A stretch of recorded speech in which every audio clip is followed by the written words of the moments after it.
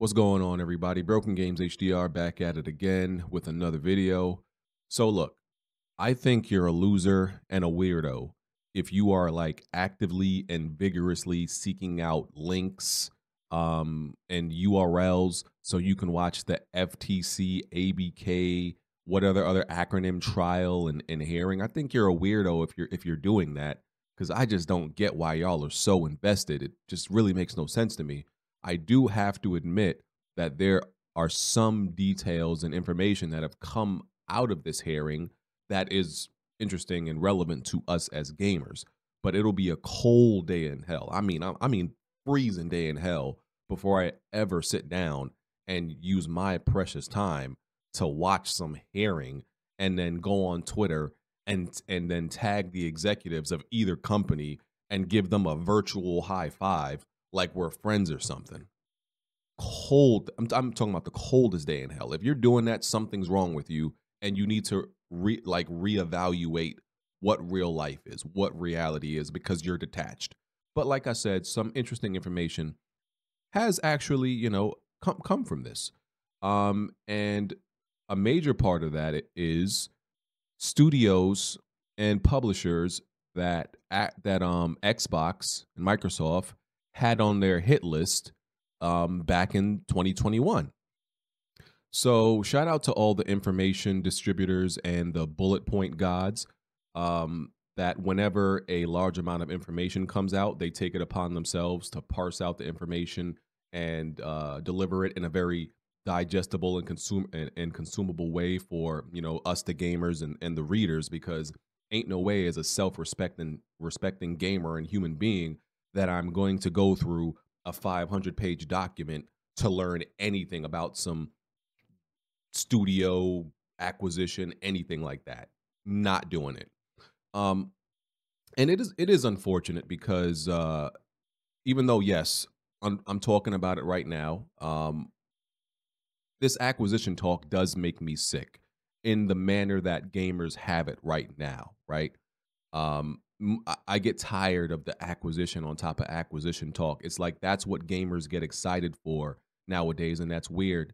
Just 10, 15 years ago, this is not the way we would have conversations about acquisitions.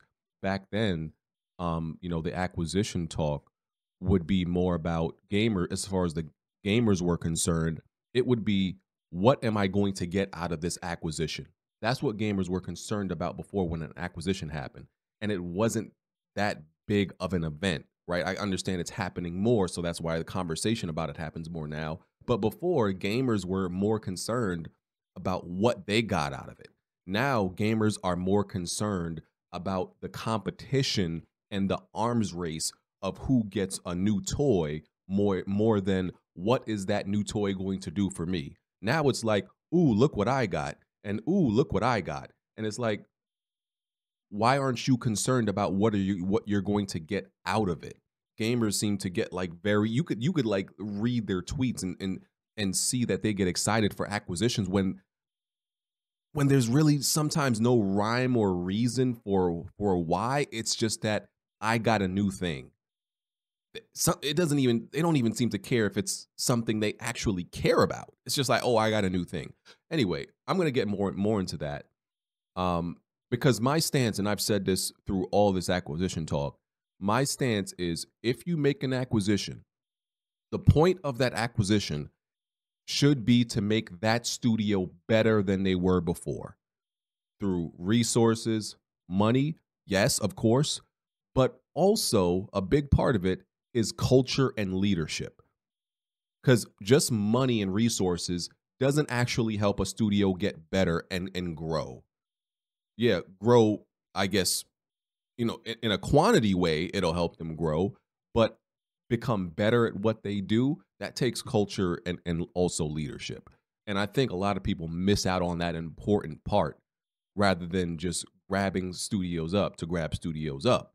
And I'm not saying that that's what Microsoft has done with all of their acquisitions, but I think that's how a lot of these new gamers look at it. Oh, let's just grab everything up for the sake of grabbing it up. But let's get to this. So these are some of the developers that Xbox and Microsoft and Xbox had on their list to watch back in 2021, and it's possible that they still have some of these. And there's like two other pages to look at. It's possible they still have some of these developers on their list now. So we can see some of these developers I've never even heard of. Like I've never heard of A44, Bonfire Studios, uh, Face Punch, Fat Shark, no. Heart Machine, never heard of them. Of course, I know Dream. I've heard of Dreamhaven. I think. Of course, Ember Labs, Ghost Ship, Hazel Light, Hello Games, of course, Moon Studios, Munfish, Proletariat, Striking Distance Studios. Know all of them, but there are a bunch of ones that I have no idea what they are. And I don't necessarily have I don't have a problem with PlayStation has Sony and PlayStation has a list like this. We haven't seen it, but we know they have a list like this because they talk about like their mergers and acquisition goals and stuff like that. So of course they have, a hit list, a watch list of developers that they would possibly want to get and that they would work on getting it. So this is not exclusive to Xbox and Microsoft, of course. And I don't necessarily actually don't have a problem with any of these studios that they have on their watch list because once again, I believe acquisitions are to make the studio better. And a lot of these are kind of like indie style studios. So providing them with more resources, because that's a big thing with indie, with when it comes to indie studios, is that's a lot of them have the creativity and the talent. It's the money that they don't have. So even though I think, as I said, culture and leadership will always be important no matter what the type of studio, for indie studios, that's clearly, a big part of it. So shout out to Idle Sloth if I didn't say that already. So this is an mergers and acquisition final watch list. So on here, you got Thunderful, which is apparently a mobile game studio, Supergiant Games. We know them from Hades, Niantic, Playrix, Zynga. We could see Bungie on here. PlayStation Sony rather, ended up getting them. IO Interactive, which I think they had said that IO Interactive, one of their projects is actually going to be an Xbox exclusive. That was found out through this whole, the shit being revealed through this trial and Scopely. And we also learned that Ninja Theory was purchased for, I think, what is 117 million? Was it 117 million? Something like that. And what I'll say shortly about that is people are having the conversation whether, they overpaid or underpaid. They paid the premium for talent because that's what's getting more and more rare in the industry these days is the talent. Because you can buy a whole bunch of studios, but that doesn't necessarily mean that you're going to get or retain the talent and the best talent. So what they paid for, I believe, was the talent, because Ninja Theory was, at the time when they were acquired in 2008, they were like the size of an indie studio almost. And they didn't own anything besides Hellblade. So they had no ownership, damn near, besides a new IP, and they were small.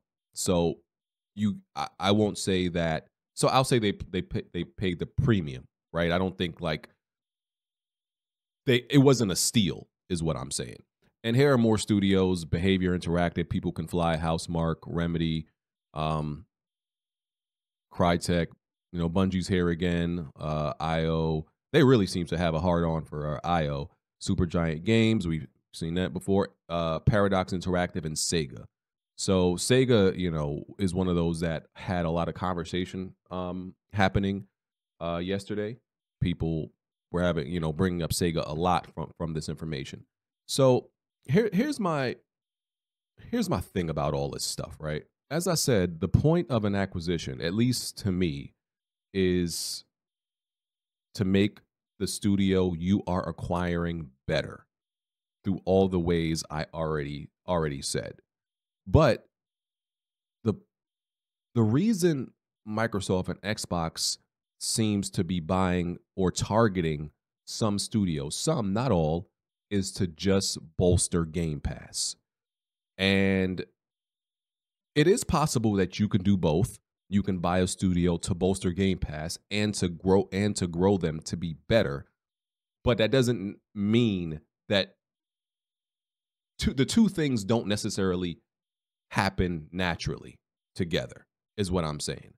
And with some of these things they targeting and some of the things they've even purchased already, it really seemed like, okay, Game Pass is this Sarlacc pit, right? It's just this never-ending hole, and we need to constantly support it.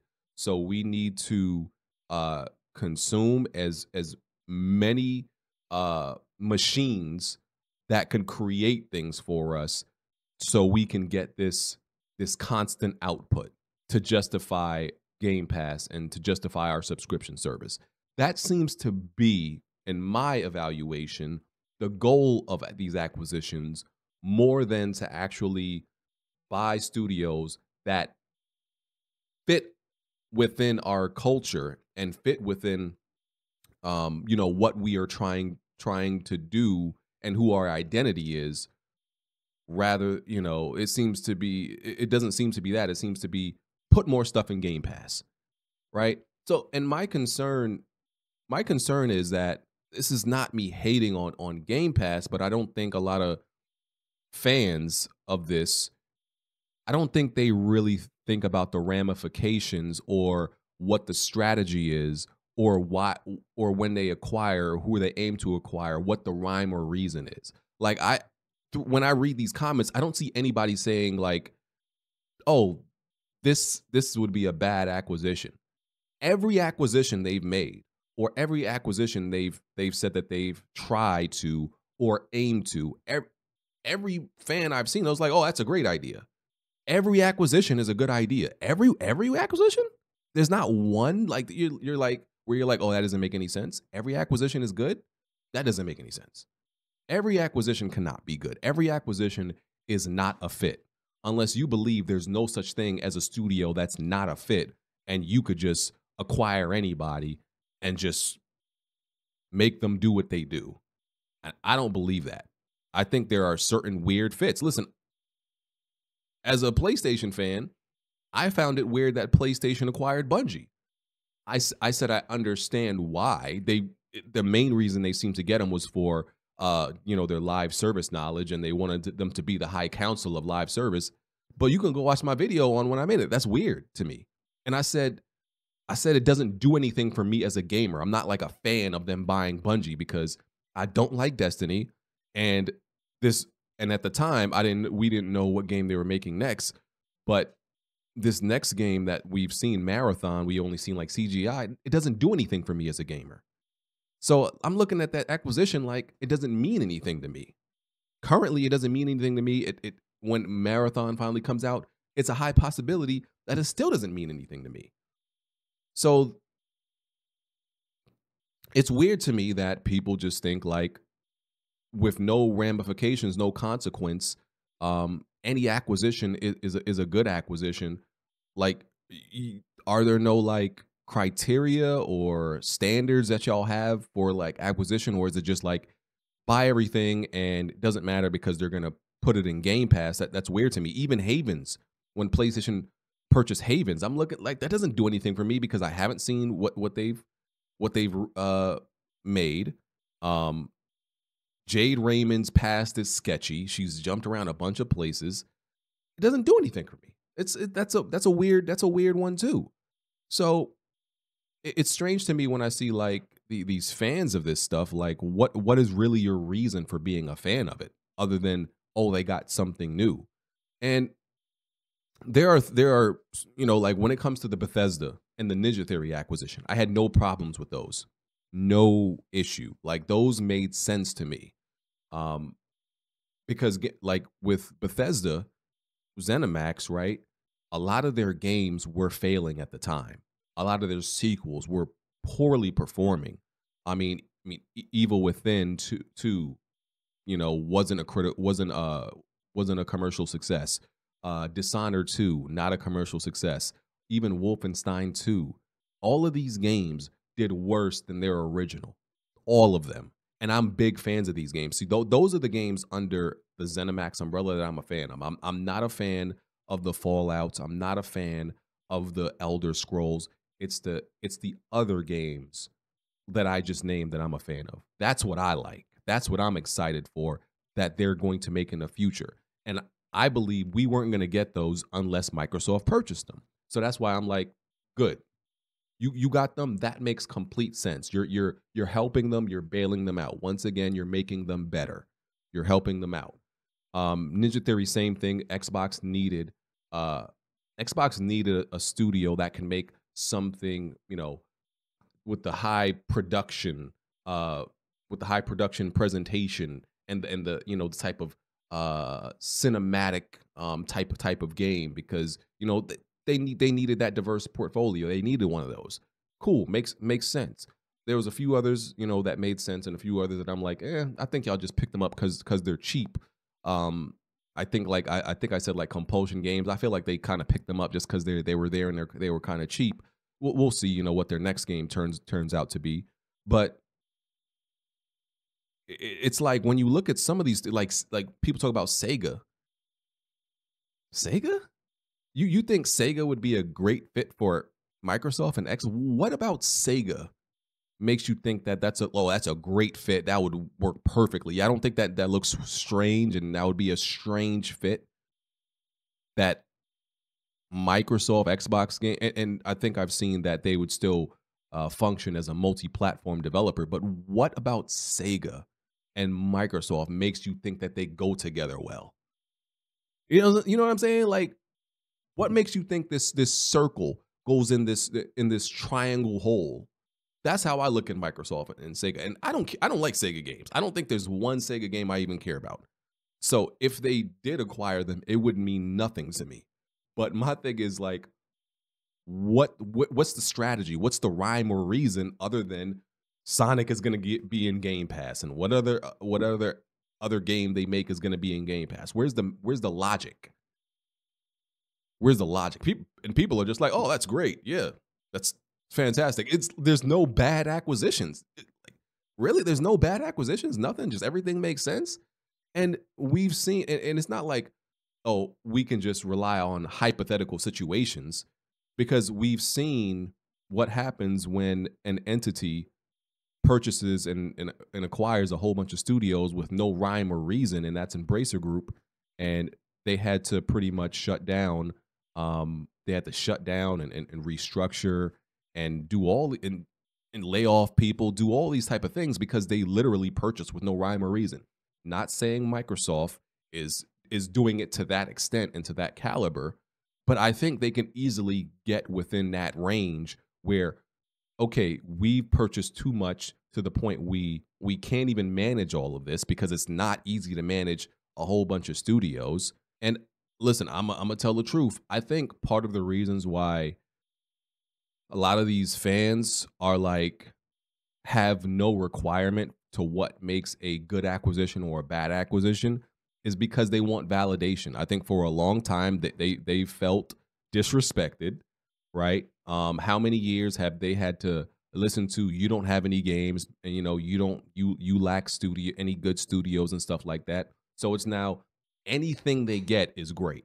It's a child that had no toys, and now even if all the toys don't even make no sense for the child, like the child is not even into Legos, but you get the complete Lego set, and now they're like, oh, this is great, because they never had nothing. So you can get them 1,000 toys from the bargain bin section. Doesn't matter, they didn't have anything before, so everything is a great buy. Nothing is bad. That's kind of how it seems. They just feel like, oh, we went through shit for so long and for all those years.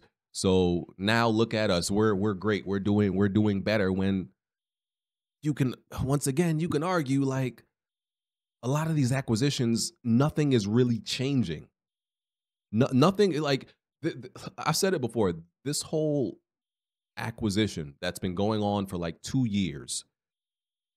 It's literally people advocating for games that they already had access to. and that they're going to have access to in pretty much the same way as they did before. Like, it's insane when you think about it. Like, I understand it makes complete sense from Microsoft and Xbox's point of view that they're fighting this hard. But the gamers, there is no reason why gamers should be this invested and fighting this hard for this acquisition. It changes almost nothing for you. It's negligent. That's why I don't understand the part where gamers are so obsessed with this. What changes? You get something a bit cheaper? Okay, in Game Pass, that's worth fighting 2 years for something? I don't think it is. I don't think it is. You can't tell me like Sega makes sense with Xbox. You can't look at all these studios and tell me every one of these would make sense with Xbox. You can't tell me that. Some of them I could understand. Even IO. Even IO seems to be like one of those, they're technically a publisher, right? Yeah. That I'm like, you know what? I can see why they would service Xbox and why Xbox would target them. I could see that. I could absolutely see that. And these other smaller studios, absolutely. But stuff like Sega, bro, y'all are just like anything. Yeah, we'll take it. Anything at this point. Like, come on, bro. And there is a certain there is a certain point where even you as a fan of either, you have to like come to a point where like, okay, this is too much. Y'all are doing too much. Relax.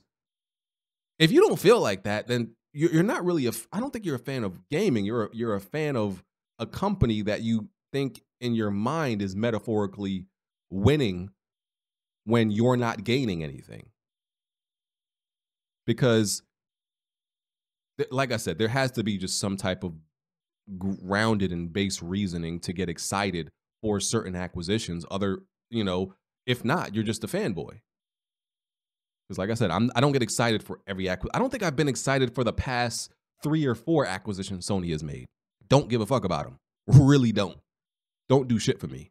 But I think gamers just have to be a little bit more mindful of this type of shit and the results that come from consolidation. Like I said, if Microsoft continues to buy up some smaller studios, I have no problem with that. Some indie studios, even some AA studios, bro, have at it.